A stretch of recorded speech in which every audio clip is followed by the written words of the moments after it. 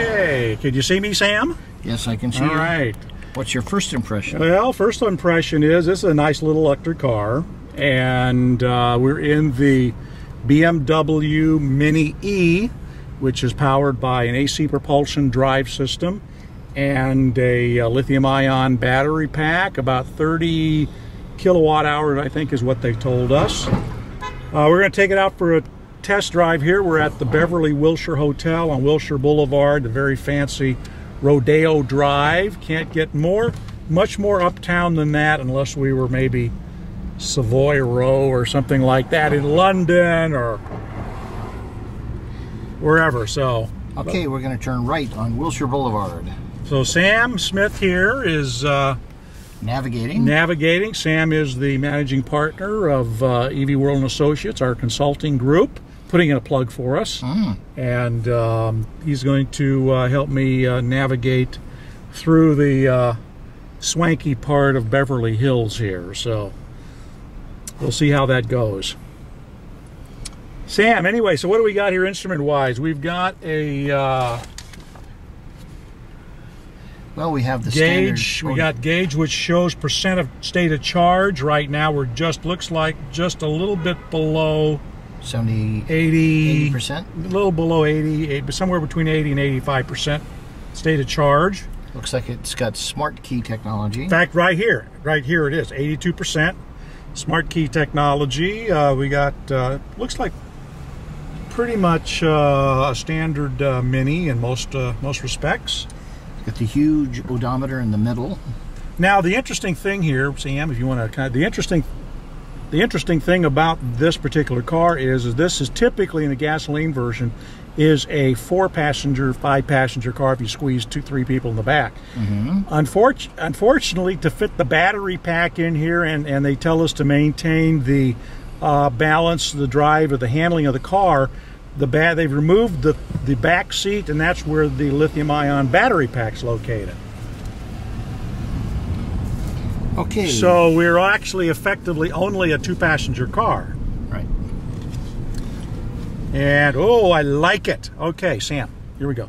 Okay, so this has the famous, I like to refer to it, AC propulsion regenerative braking system. So you let off the accelerator and the vehicle immediately goes into regen, which is a very, very nice feature here. You very seldom have to use the brakes in this car. So right turn on Beverly. And we're going to turn right on Beverly.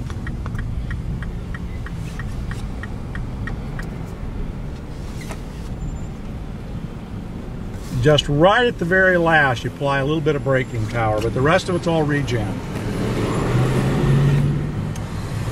Well, the regen system allows the brakes to last a lot longer. Oh yeah, they'll last a lot longer. That's one of the really nice things about the AC propulsion drive system is that regen capability that they've got. It's fabulous.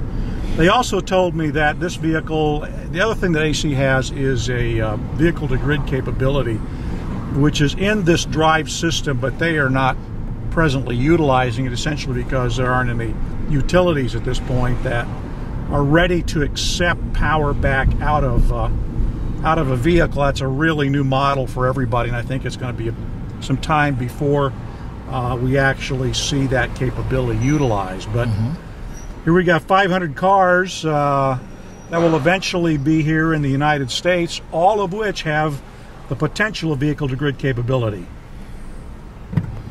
And there's another one of the E-Minis, and he's going the other direction.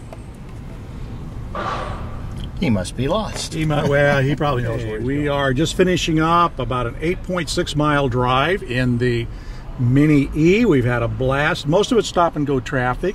Some of it we've had an opportunity to test the acceleration, test the maneuverability. They've done a nice job on the car. I think they've probably tuned the AC drive down a little bit on it,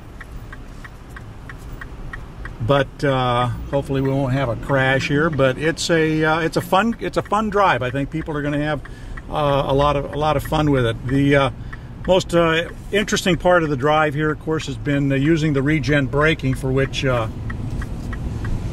AC propulsion is famous. This is really a nice little nice drive.